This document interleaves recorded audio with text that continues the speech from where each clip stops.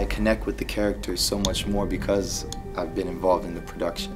Because 2 years ago, John and Marty came up to me and they said they had this idea, and from then my mind just started thinking about Spider. Killer Holiday, scene 131/36, take 2. There's so many layers to Spider. I definitely, when I took on this role, I knew right away this character is not one color. He's not even 10 colors. He's like the whole box of crayons, like the one my mom wouldn't buy me when I was a kid. He's every color like that you could imagine. You can't hate him.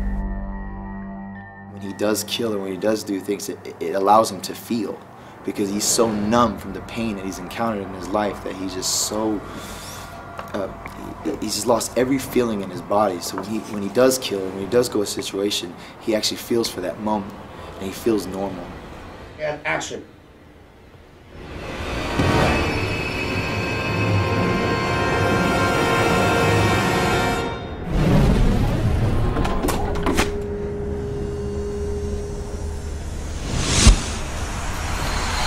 Did you hurt someone?